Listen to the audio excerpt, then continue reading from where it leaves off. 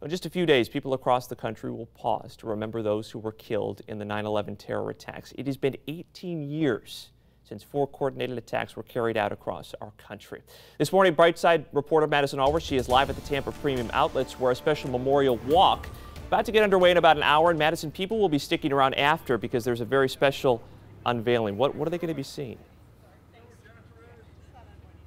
Yeah, at 8:46 a.m. this morning, we're going to have that memorial unveiled, and it's the first 9/11 memorial in Pasco County. So all the runners and walkers are invited to attend, but there's also going to be some very special attendees in that audience. There's going to be friends and family members of these first responders here, all individuals who died during 9/11 or afterward from the effects of that attack. And it's been 18 years since the devastating and defining attacks of 9/11. This new memorial is going to be unveiled at 8:46 a.m. as I mentioned. That's the same time that the plane crashed into the North Twin Tower nearly 18 years ago.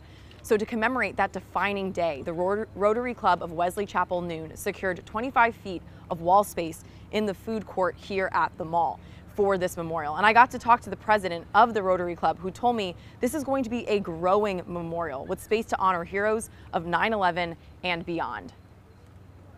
Children will ask, "Mom, what's that?"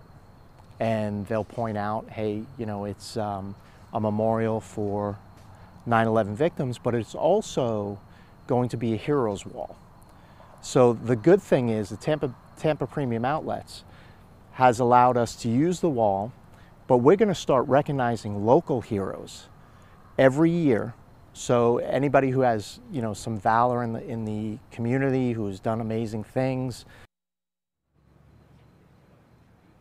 And that's a growing definition, like we said, for hero, growing list of names like the list behind me here. This is the exact replica from the memorial in New York City. All of the names of both the first responders and the victims who died on that day 18 years ago. And so, like I said, this fun run is starting at 7:30 a.m. If you want to sign up and register, it's $10. And all of the proceeds from this event today are actually going to go to a very special scholarship fund for Pasco County students. Anyone who's going to look to create a job or a future as a first responder. So really giving back to the exact same groups of people who made such a difference 18 years ago on 9/11.